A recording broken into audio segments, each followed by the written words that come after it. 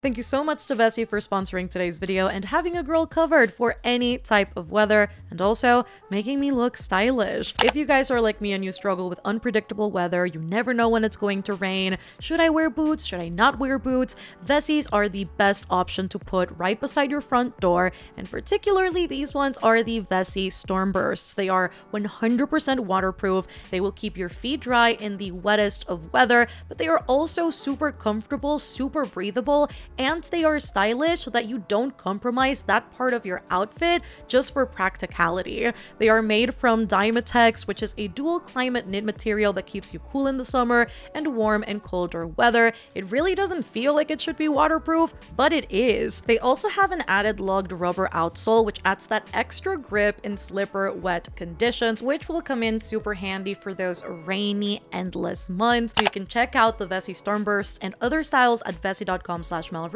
and you can use code MelReads to get 15% off your entire order.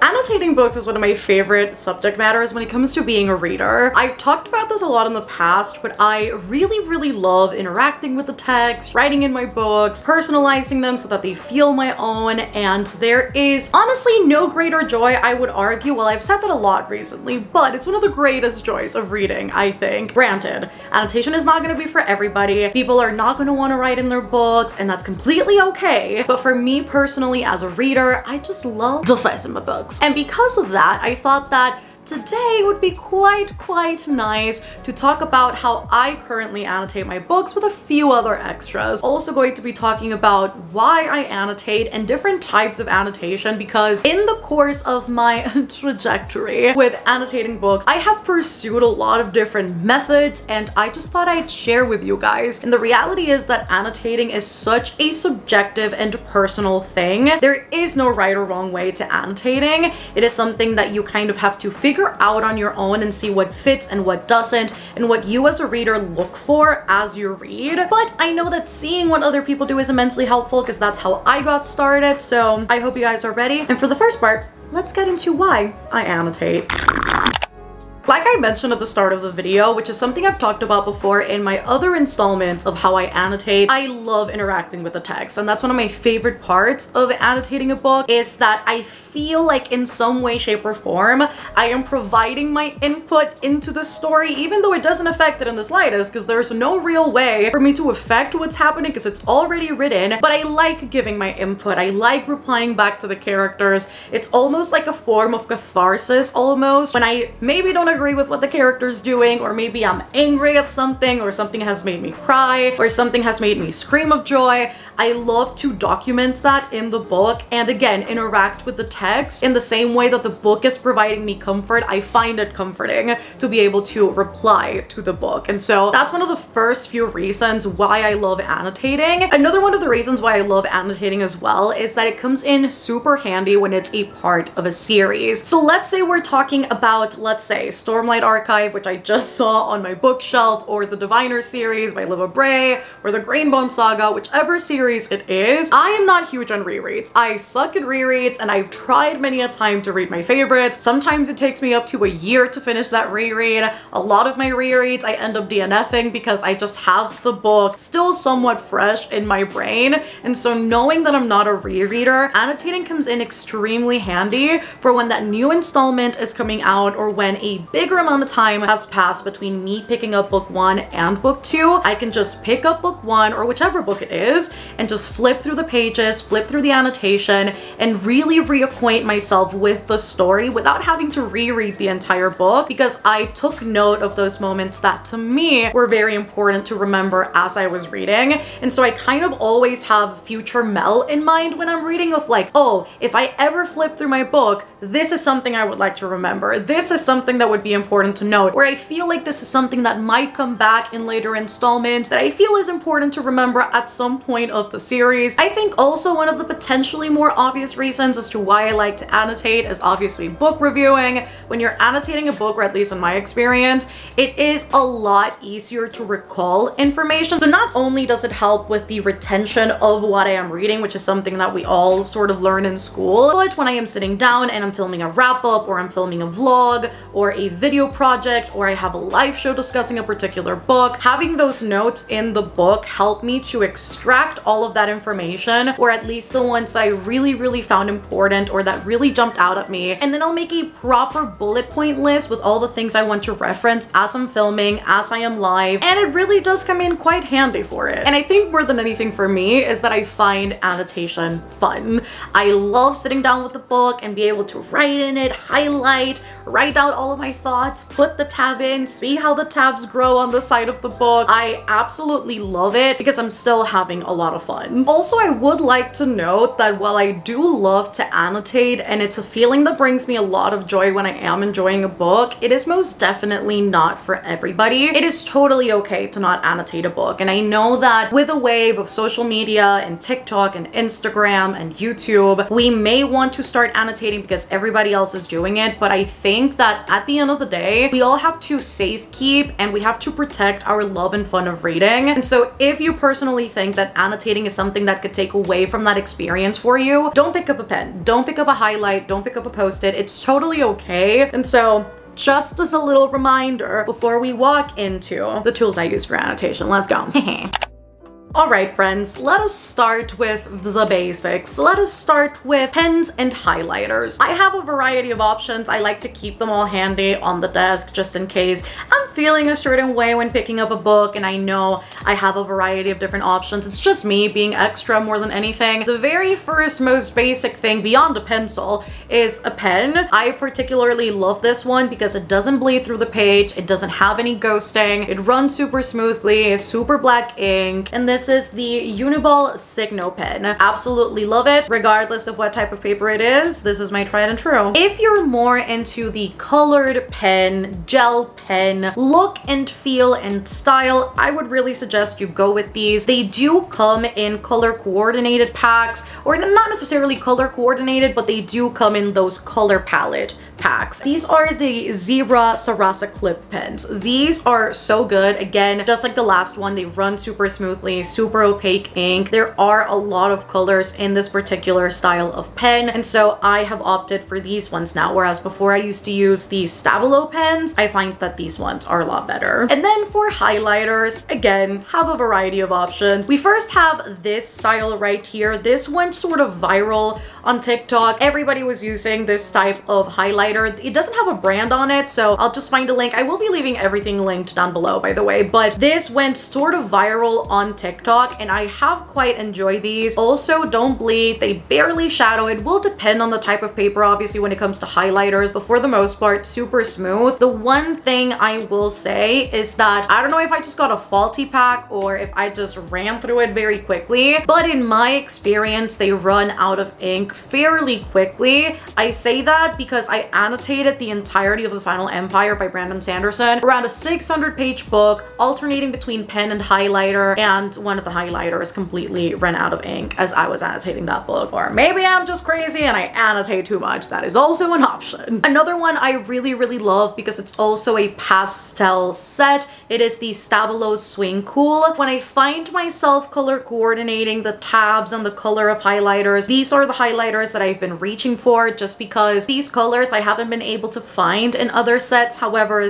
these you have to be very careful with because they are jam-packed with ink. If you press a little bit too hard, they might bleed, and so that's the only thing, is you kind of do have to be careful. One of my other favorites is the Tombow Dual Brush Pens. These are really for calligraphy or for painting. However, I love these for annotating. I find that they run amazing. They rarely bleed on any type of page I use, which is amazing. The only one that you might have just a little bit of difficulty with is like Bible thin paper, just because it's a proper marker and not necessarily a highlighter. Particularly this shade, which is like a neutral beige. I find myself repurchasing this particular shade so many times. They do sell it individually. It's just amazing. It's a super neutral shade you can use with any type of tab. And then last but not least, it's the fan favorites, the mild liner. This really is like the best you will find when it comes to a highlighter for annotating your books. This is the highlighter that doesn't bleed, it rarely shadows, it runs super smoothly. They do come both in small packs and big packs. Some other things I like to keep handy are post-its, just when my annotations are getting a bit out of control on the margins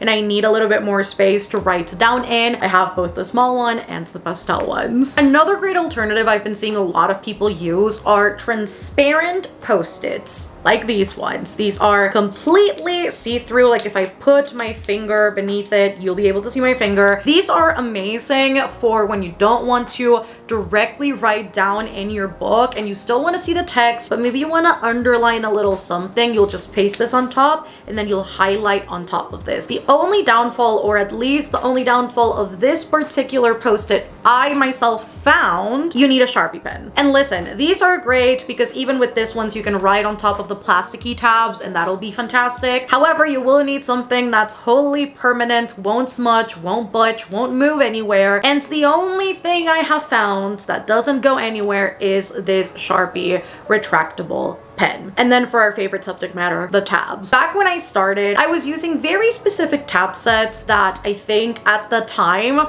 was like the fan favorite, which is, if I can find it, it's this one. I think this is the more universal tablet everybody uses. Now I'm crazy. Now I have way too many sets of tabs. So now what I do is that I color coordinate it with the book or like whatever vibe feels right. So I have the older set that again, everybody loves and adores. It's like the tried and true. I also bought this smaller tab set right here, which is more of a pastel bundle. I also bought these and I actually found this to be so immensely helpful. Very few tab sets have repeated colors. And so sometimes when you choose one color for one specific thing to tab, you run out of it and you're like, shoot, now I have to open another tab set. And so I find that this with double up was so good for me. Again, we've got more pastel ones and yes, these are different, more colorful shades. And one of my absolute favorites is this very just muted color, darker color palette. I use all of these depending on the book.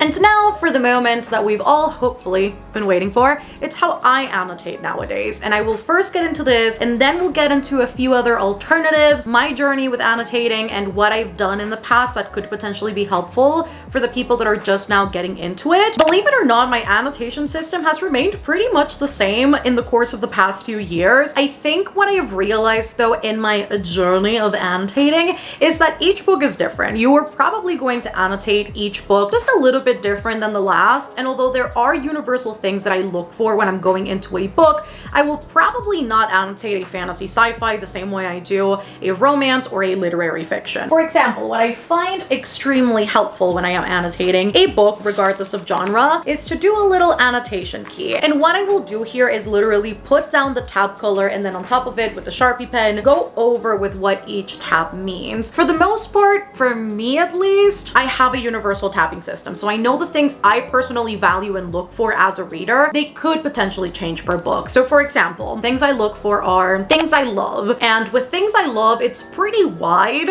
This could be a quote that I really liked, a passage that really spoke to me and I loved the writing style, something that was romantic, something that made me giggle, something that made me go, oh my god, yes. I know some people will break it down and will have different tabs for it. I personally find that one tab for me suffices when it comes to that department. Another one of my tabs in my system would be for sad. This could be something that was sad for the character, something that I personally found sad, something that made me cry. Again, each tab is not limited to that particular word, but there are nuances to the tab, I guess we could say. Another tab I will use is perhaps something that made me angry, something that perhaps was unfair between characters, something that made me want to scream at the character, something that I found immensely really disgusting that was said or done in the story, I will use the angry tab for. Another one of the things I value immensely as a reader are those thematic statements, those commentary passages in the book, and so I have a tab dedicated for that. So anything that could potentially fall under that umbrella, I tab and I basically note what theme exactly it addresses, and I just write a little note of how I either agree or disagree, because that's the other thing. I don't only annotate things I love in a book, but I will also tab the things that I don't particularly agree with. If it applies for a book, I will also have a tab for triggers. It might be a bit of a weird thing to annotate. However, as far as book reviewing goes, I do like to note what trigger warnings could potentially be in the book, so that when I'm talking to you guys about it, I know that I can reference that particular trigger warning, and I will also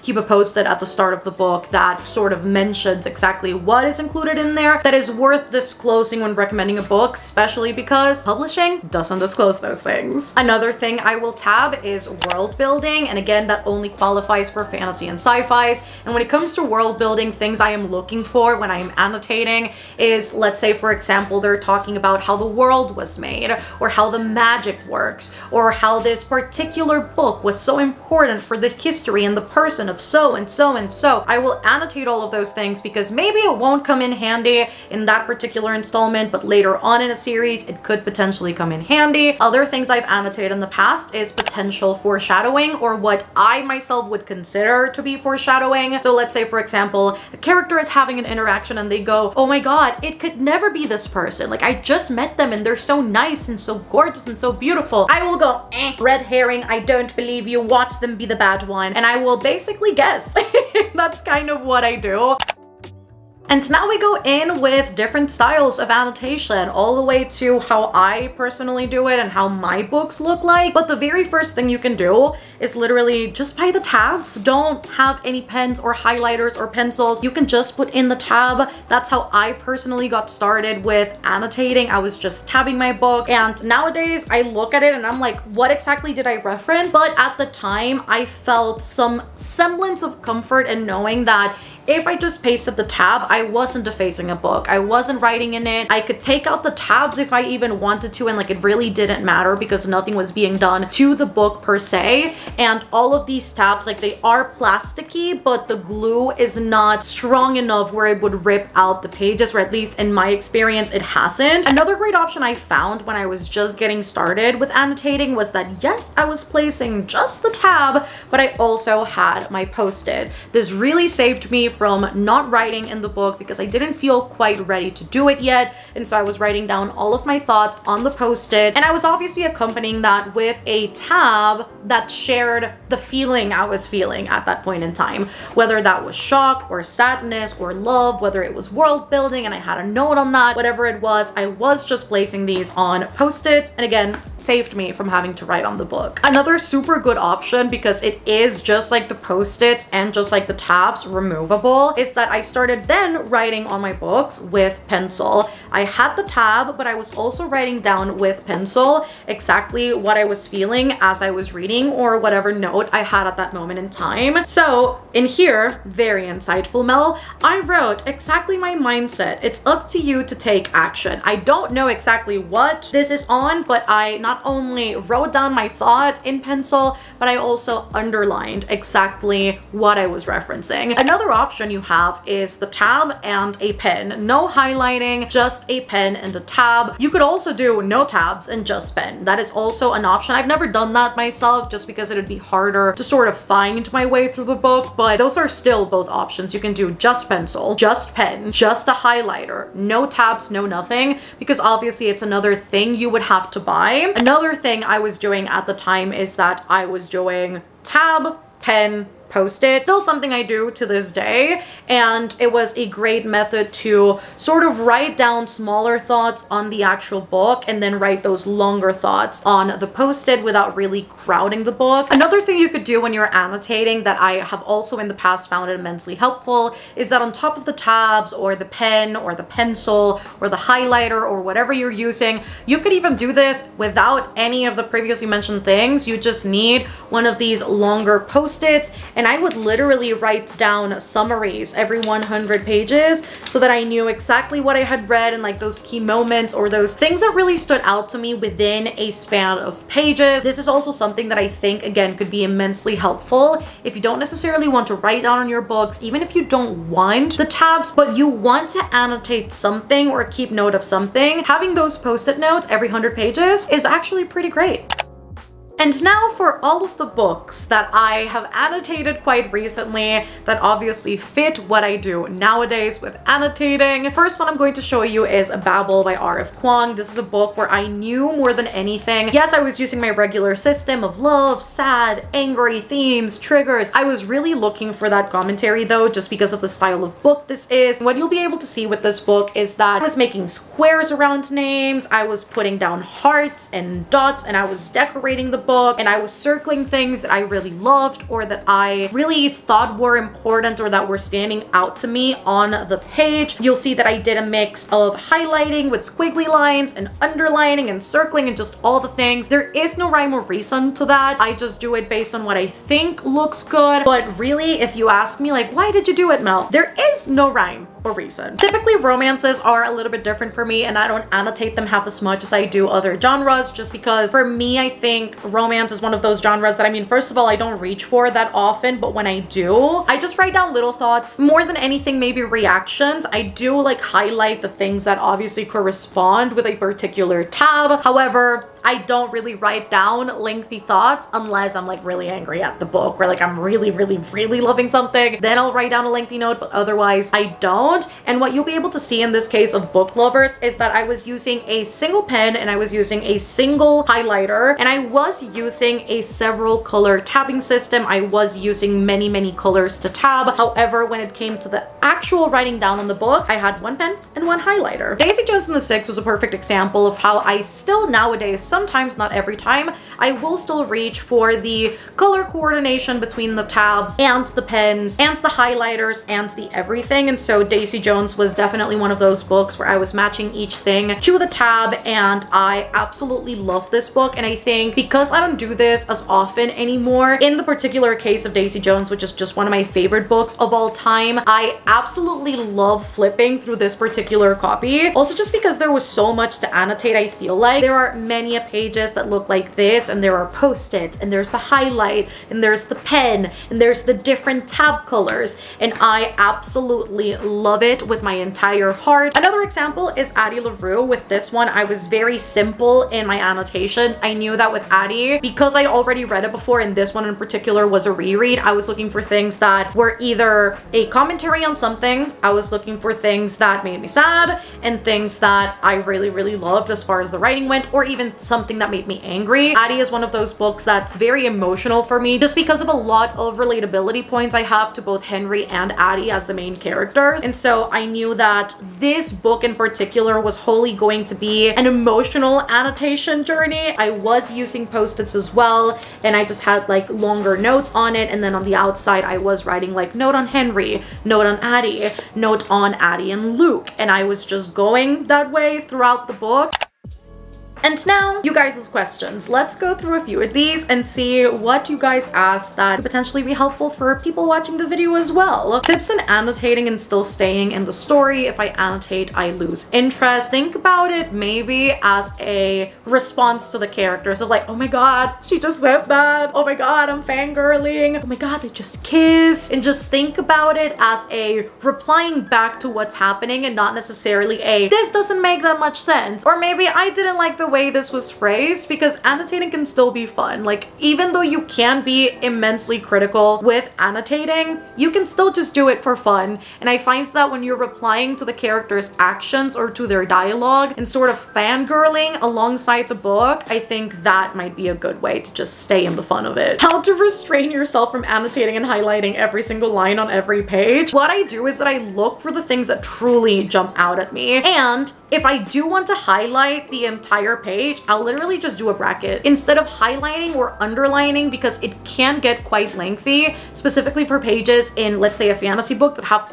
the entire page worth of world building or important information, I just do a bracket, I put in the tab, and that's it. And then maybe I'll write down like important world building, or this is so interesting, and I'll just write down like a little bit of a note. Or also you can do the bracket and then only underline those things that you really find important. At least that's what I've done, and it's been immensely helpful. How to annotate without actually writing in the book. Again, what I have seen a lot of people do as far as an alternative goes is that they will buy those transparent post-its. They'll even buy transparent same length as the book pages, and they will sort of put that as an overlay on top of their page, and they will underline on that transparent post-it or sheet, and that way it allows people to annotate their book without having to write on it, and it's more of like an insert and an overlay rather than anything else. That could be, it's extra, but it could be a nice little option. How to decide what to annotate tab for when starting a new book. As you're reading, nowadays what I do is that I'll paste that first tab, go to the annotation key. This tab means love. I keep on going a few pages. Oh, world building. Go back to the annotation key, world building. I keep on reading. Oh, this is a good character backstory. Reference the annotation key, tab, character backstory, and you kind of figure it out as you go. And again, that may work for other books in the future, as well as it could just be a system for that particular book, and you kind of figure it out as you go. Do you add all the categories at the start or as you go? I add them as I go now, because I have learned that even though again I do have sort of a universal tabbing system, every book is different, and I won't be reaching for the same things in every single book just because the writing style is different, what each author aims for is different, and it's best to walk in with sort of like a clear mind and choose as you go, because you never know what's going to jump out at you that may be different from the last book you annotated. And then I also see a lot of people, and I think this is the one I'm closing with, is advice for beginners. And I mean, I do hope that as part of this video in general, there are some key takeaways that you yourself can put to use. I think more than anything is don't overthink it. I think tabbing can be really, really fun as long as you allow yourself to go with it and not resist it or not overthink it or think, oh, should I have tapped that? Did I tap this wrong? Should I have tapped that instead?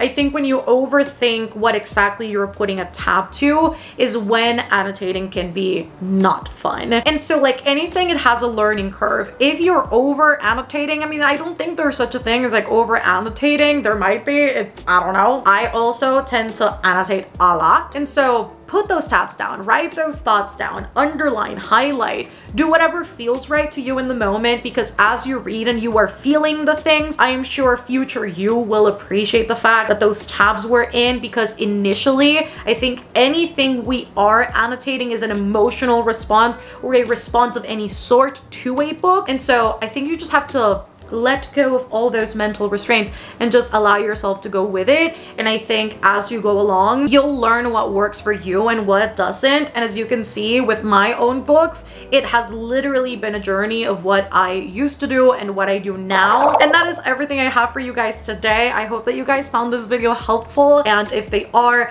do let me know down in the comments. If you have anything you do that is different, do also let us know in the comment. Or if you have any advice yourself, if you have anything you particularly do or that you particularly did that you found immensely helpful when you were starting with your annotation journey, leave all of that down in the comments, because I am sure people will be looking out for those too and trying to see what they can try out for themselves. Again, I hope you guys enjoyed this video. If you did, don't forget to give it a massive thumbs up down below. Subscribe for more bookish content if you haven't done so already. We are constantly uploading bookish videos in this channel. If you want to support the channel further as well, I do have a Patreon. It is always linked down below in case you want to support the channel a little extra and also get some extras back as far as exclusive content and live shows go. Always linked down below alongside all of my socials. Love you guys so much, and I will see you on my next one. Bye guys.